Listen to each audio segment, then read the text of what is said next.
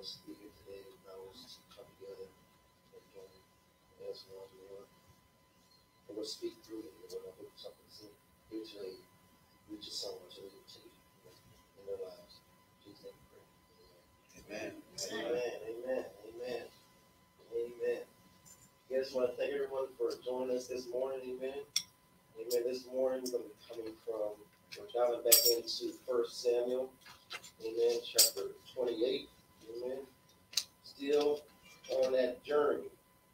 With Saul and the people that he's affected, amen, by his decisions. Amen. So we're going to dive into the word this morning. Amen. Amen. Amen. This morning we're going to come from verses 20 through 25 of 1 Samuel. We're going to first start by reading. We're going to read verses 20 through 25.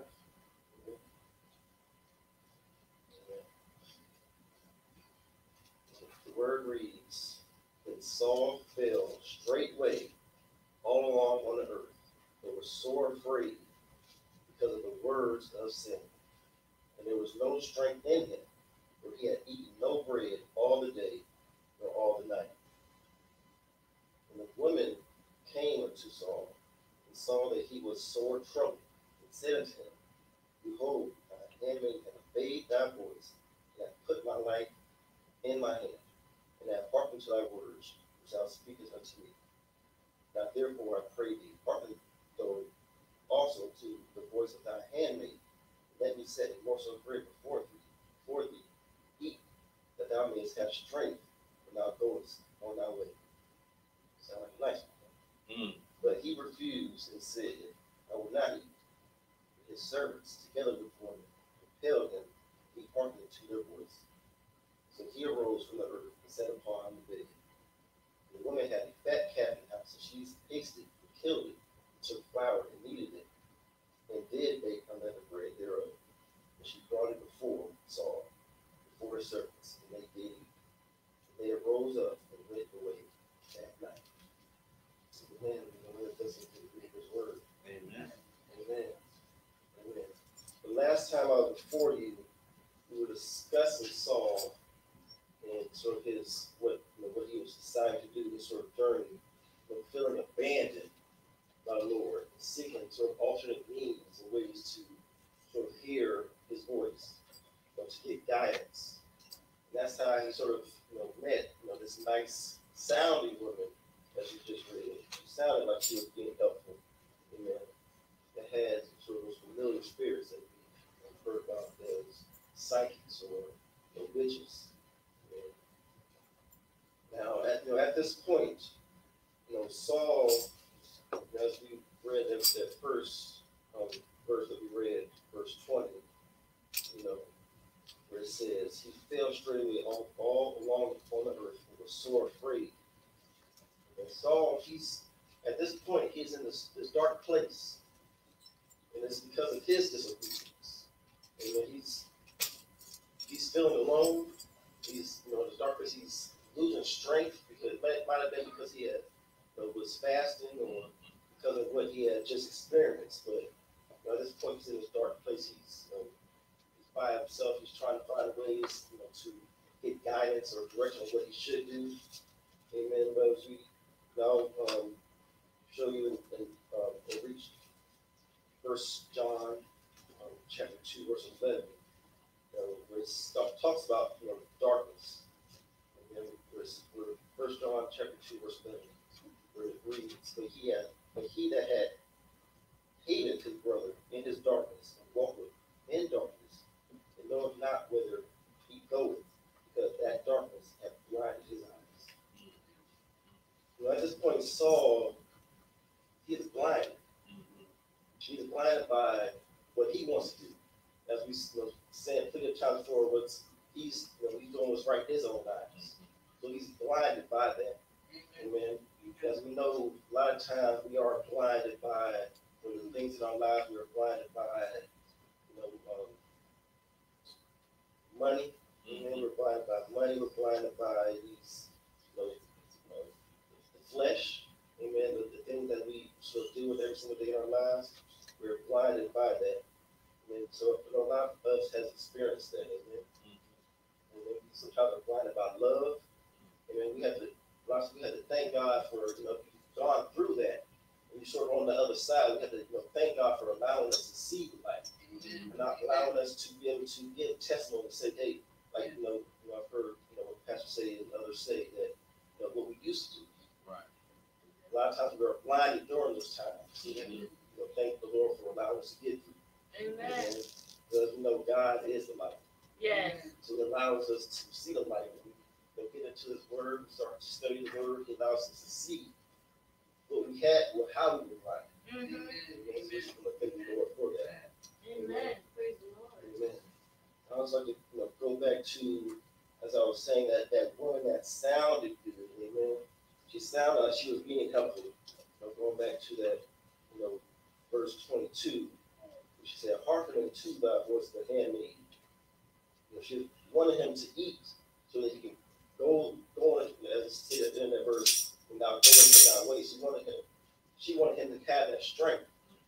It may have sounded nice, like she was being helpful, but in actuality, if you read that and actually looked at that, and have been following along with this in Samuel, she was just trying to get him out of her house. Mm-hmm. She knew that what was going on wasn't good, and if he stayed there any longer, might have passed away, she would have been in trouble. Someone would have came looking for him and found her and knew that she had a reputation. Mm-hmm. Amen. So it sounded nice, like she was being helpful, feeding them and helping them get that strength so he could move and have that good strength. But she was doing it for her reasons, not to be helpful to him, not to sort of be a good person to him, but just seeing that as she has stated, we have stated before in our previous before you that she knew that she wasn't liked by some. So she wanted to get him out of the way, get him out of her house. Amen. So now, at that, as I'm saying, at that point, Saul had been fasting or traveling, and as we realize that sometimes we're in those weak moments, God may put us in a place where we have to sit down. We're feeling weak. Oh yeah. Sometimes there's a reason for that. Amen. Mm-hmm. Amen. So a lot of times as I stated, we experience those troubled times, these dark times, these dark moments. God might have set you down, might have brought you in a church, or had someone in your life told you to sit down. Mm-hmm. Told you to realize, what are you doing? I had an experience with somebody in my family where they were blinded by basically the flesh. As we say, we're weak to the flesh. Sometimes as my wife always says, we're not, those spirits that we fight with, that flesh that we fight with. So, and I give you an example. As I would say, the person in my family who was giving him, trying to encourage him, trying to get him to get on the right path, focus on what he needed to focus on, but he was blinded by his heart, blinded by some things that he thought he wanted. Mm-hmm. And a lot of times, like we state, when people are on the side of the road and they have be drunk, maybe have liquor problems or different things like that. Sometimes they have to go through it on their own. Mm-hmm. Sometimes we like to be that helpful person to, as she was possibly doing at that time, be helpful, give somebody some food, give somebody some money, tell them they need help, tell them you know what they're going through, but sometimes you just don't know what they're going through. Mm-hmm. And we have to realize that sometimes we can't be that person that can help them. They have to be on that hard time sitting down or feeling weak, feeling blinded, feeling lost, not knowing who to turn to, who to go to. But as we know, God has His time. He's going to, if they are a believer and they want that strength, want that turnaround in their life, sometimes it's up to them to do it. Right. And as we know with Saul, he had his many opportunities to turn his life around. Mm-hmm. His many opportunities to repent. But as we always say, the Lord knows our heart. So a lot of times, we have those individuals, as I stated, who are, may see them as being homeless, see them as being, maybe battling those demons. They have to, at some point in their lives, sort of take accountability at some cases, and realize realize it's up to them to repent or give their life over to the Lord, or go to somebody that can help them turn lives around. Amen. We have to, and sometimes we like, as I said, we get in the way. That may not be God's time. But we, try to, hey, feed somebody, or hey, come, if you need a place to live, you stay with me. Amen. So we have to realize that, timing is everything. Amen. Sometimes, as I say, God will put you on your quest. You have to realize, when you're dealing with things in your life, God has a reason for that. Amen. He may be showing you something that you need to see. Say so. And that's what was happening in these verses. God was showing Saul something that he needed to see, something he had already seen, something had already been told to him. Saul was looking for direction. Saul was looking for something something that he needed to do. But as I said in our previous discussion, Samuel spoke to him. But Samuel didn't tell him what he needed to do. He told him what was going to happen. That's right. Happen. Like you have these multiple opportunities in your life to make changes, to make corrections in your life, to, as I said, repent. But when you realize that it's too late, we have to realize that we have these plenty of opportunities to make these changes. And Saul, I think, from my belief, when Saul was feeling sore afraid, as it stated in verse 20, because of the words of Samuel, he realized it was too late. I believe he wanted to just lay there and die because he knew it was too late. And we have to realize that with these opportunities in our life, we don't want to wait till it's too late. Amen. We don't want to, go. We don't want to, die and have that last discussion with the Lord. And I want to reference Matthew verse 7 or chapter 7. Amen. I believe Matthew chapter 7, verse 22 to 23, where it says, "Many will say to me in that day, Lord, Lord, have we not prophesied in thy name, and prophesied in thy name, and in thy name have cast out devils, and in thy name done many wonderful works?" 23. "And then will I profess unto them," this is the Lord speaking, "I never knew you. Depart from me, ye that work iniquity." So just as Saul, he was an anointed one. He was I say a semi-believer. He wasn't, fully thrust into the word, thrust into that, that faith. So, speaking on those verses 22 to 23, we don't want to wait till it's too late.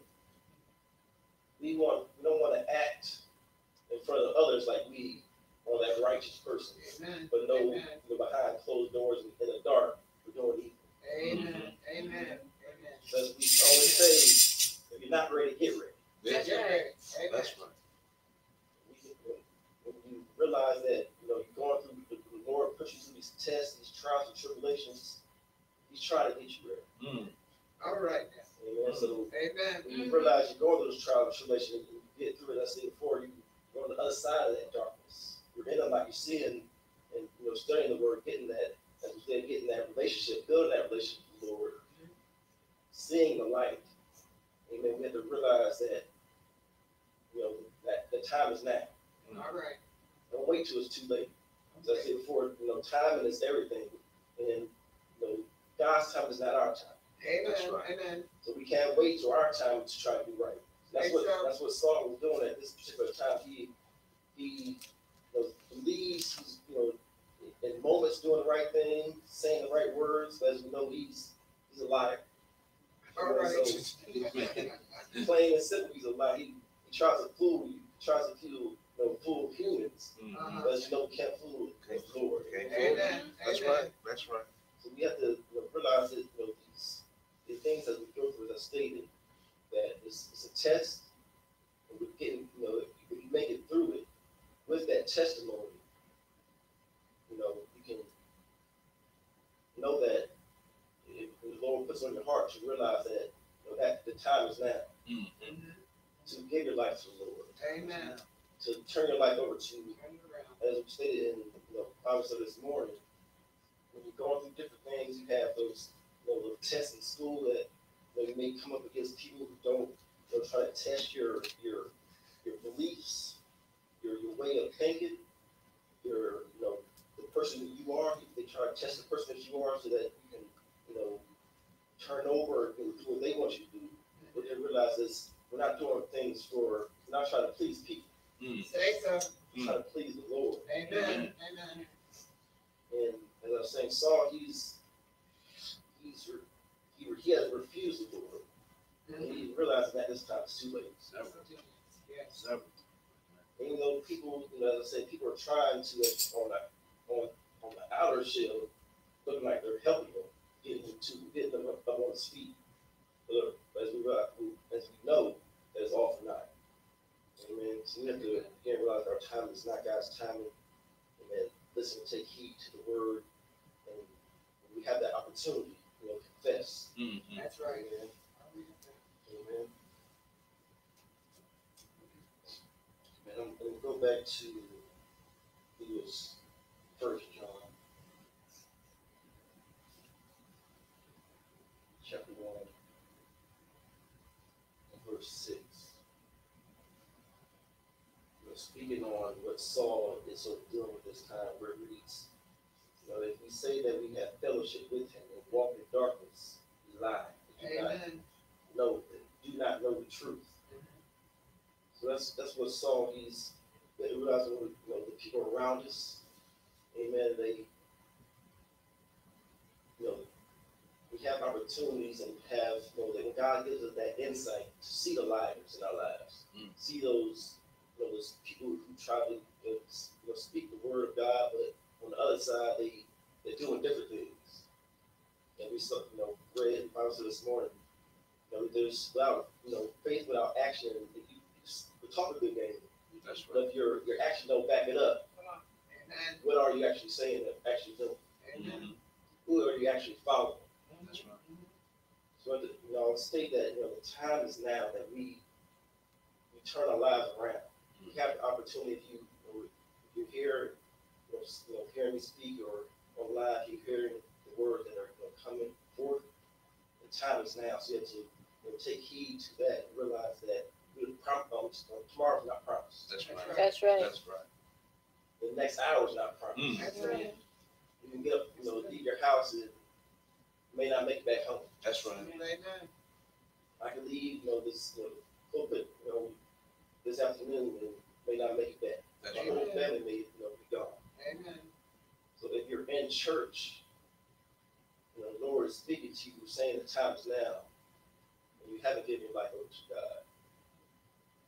He's saying the time is now. Mm-hmm. Amen. So we have to realize that we don't have many opportunities. And that's what Saul is realizing at this point. That's right. His opportunity has passed. Mm-hmm. Yes. Yes. So when your opportunity has passed, there's no sort of going back. And I used to think or try to sort of rationalize when I was looking at reading the word, seeing different things, seeing people be saved and turn their lives around at different points in their lives. And some people don't get the opportunity. Mm-hmm. You don't want to wait, as I read Matthew. You don't want to wait till you're in front of the Lord, in front of Jesus, and he's read your history. Mm-hmm. Talks to you about your history, what you did, what you said, what you did. I go. Because if you're in front of the Lord, it's too late. Amen. Amen. So we have to realize the time is now. And I just want to, stress that when we have the opportunity to do right, as you stated, take that opportunity. Amen. That's right. We have the opportunity to turn your life around to make it wrong right. Take that opportunity to do that. Mm-hmm. Because we're, like I said, we're not here forever. Amen. That's Amen. right. Amen. And so, I'm not, what the things you have on this earth won't take with what you do on this earth. Amen. That's what it last. We're going to take that with you. Mm-hmm. Amen. So does go and state that the time is now. And we have the opportunity to do those things, take the opportunity.